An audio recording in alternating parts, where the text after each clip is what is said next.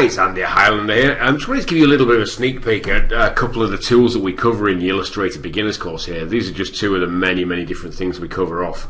And it's a look at how you can actually break a path up. So we've got two shapes on the page here, two ellipses, and I've put quite a thick black stroke around the outside, so it makes it a little easier for you to see what's going on here.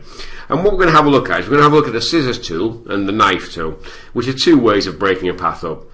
If I go over to the left here, you'll see the scissors tool here, and it's in the same group as the eraser and the knife tool, so I'll pick the scissors from there.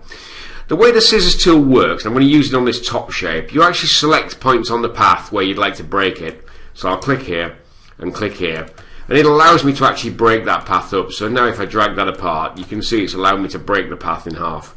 What I've effectively done is created two open paths now, so you can see the black stroke around there. It doesn't join up and close the path, it's left me with two open paths.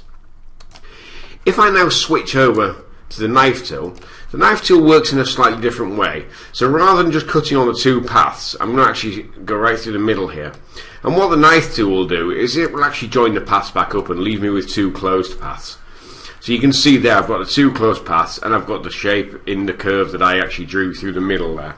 So rather than leaving me with a couple of open paths, it leaves me with two closed paths, and it joins the stroke up there, as you would expect with the knife tool. So that's the difference between the scissors tool and the knife tool. As I say, one of the many things we cover on our InDesign Beginners course. Thanks.